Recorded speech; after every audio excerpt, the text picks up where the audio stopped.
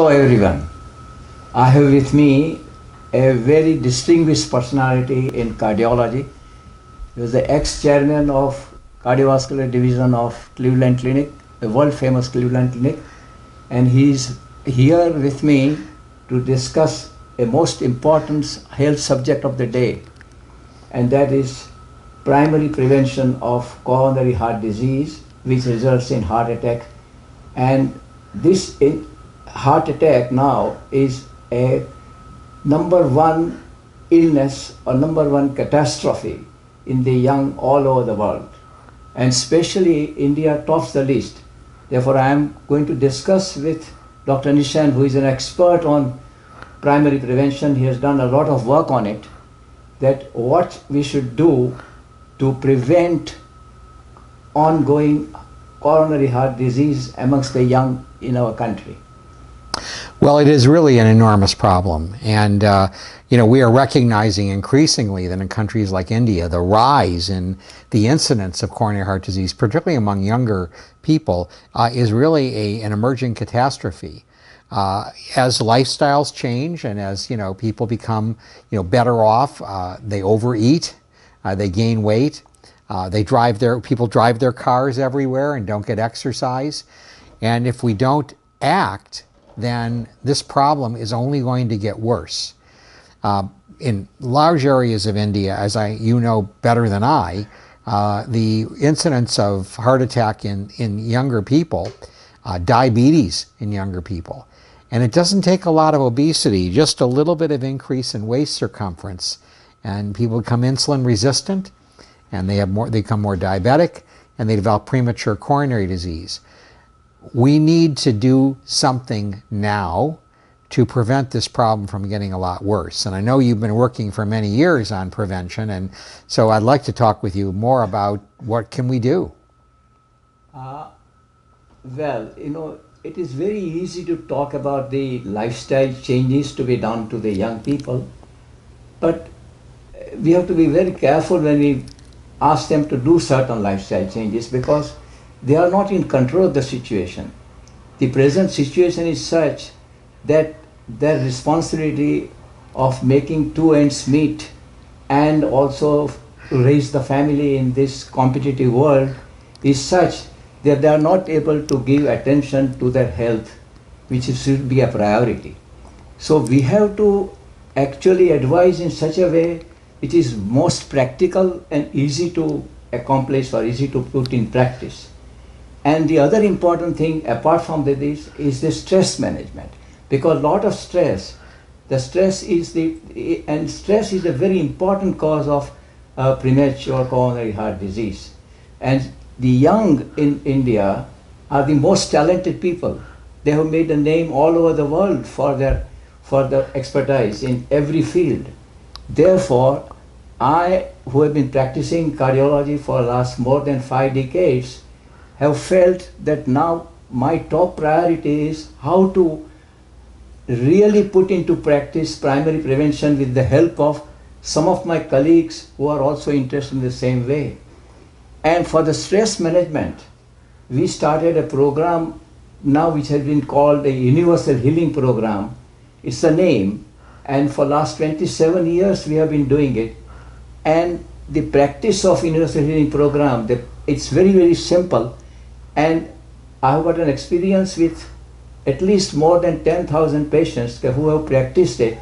So after practicing this program, especially the practice of Shavasana in this program, which is easy to do and does not require much time to do, and that has given them inner strength to make their lifestyle changes. Dr. Nissen was present, fortunately, in a conference which we had on 5th and 6th of January this year at Ahmedabad, in a premier institute established by Mahatma Gandhi in 1920.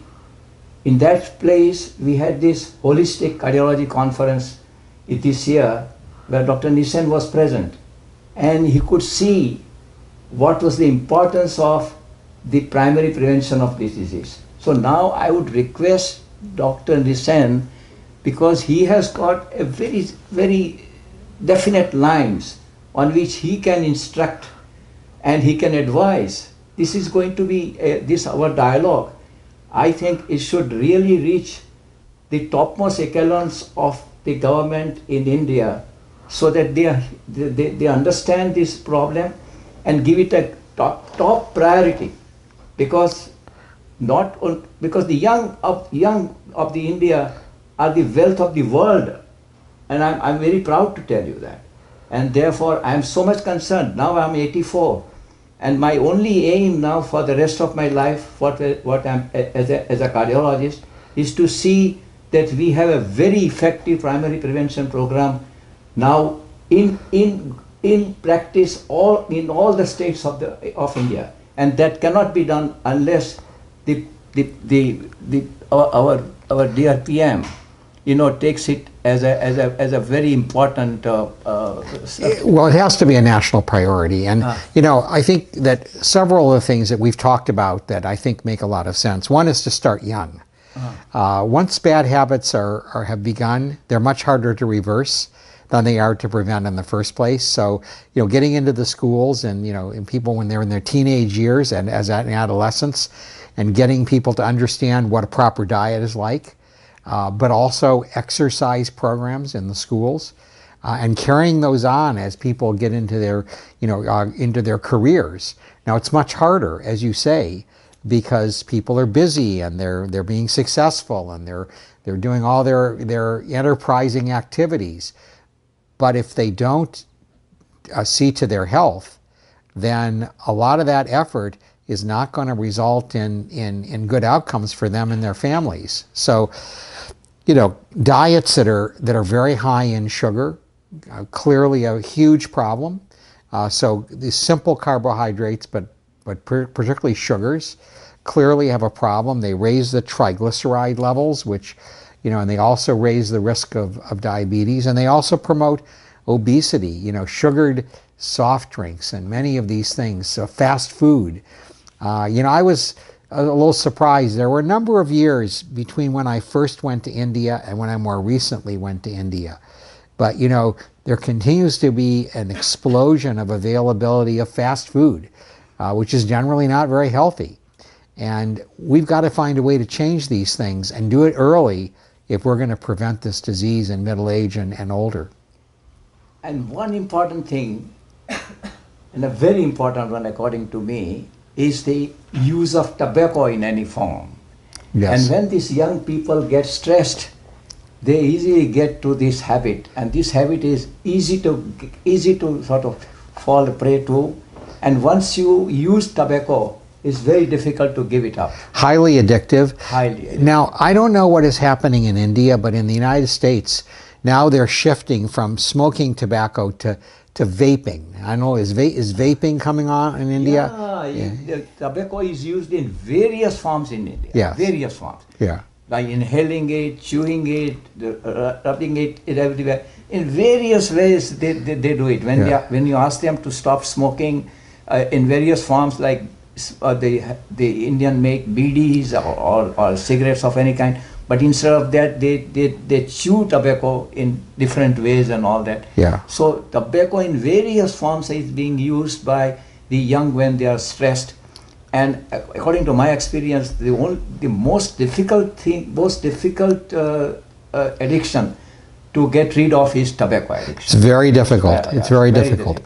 The other thing I think that I certainly see is the epidemic, not just in India, but everywhere in the world, of obesity seems to not be stopping. It continues.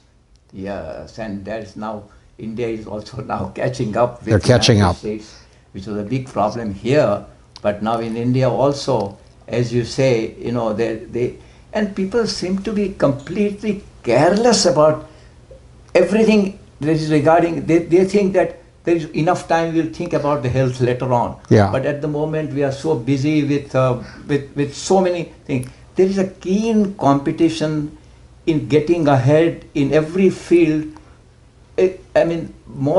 More progress, the better, but there is no consideration at all about even a modest physical exercise.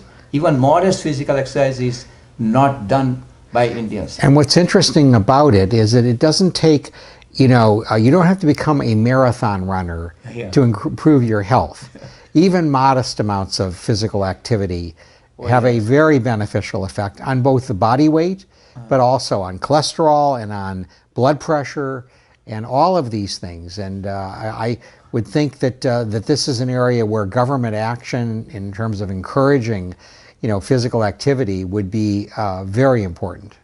Yes, now that you have brought this subject, I would say that in a very strong family history, I would say that the lipid profile done early on and assessment of LDL, as you said, it is a most culprit cholesterol, which ends up in plaque and the clotting in the coronary artery and the clot formation in the coronary arteries. So we have now something to do with the test, some basic test to be done to know what we should do for these young people. And there is another one which is in a very bad family history. We have now come across a very simple, inexpensive, but still quite useful test like coronary calcium score. Yeah. And then if we find that there is a beginning of atherosclerosis in a young person, even at the age of 20 or 25, we can now. Once upon a time, long ago, I was against use of statins, but now in this last 20 years, the progress is such that now I've begun to believe, then I use it myself for primary prevention, that statin also should be instituted quite early on if there is indication in the coronary calcium score or in the abnormal lipid profile. So the American Academy of Pediatrics recently came up with guidelines where they recommended that a single measurement of cholesterol, LDL cholesterol, be made between ages 11 and 13. And the idea is to find those children that are significantly higher than their peers.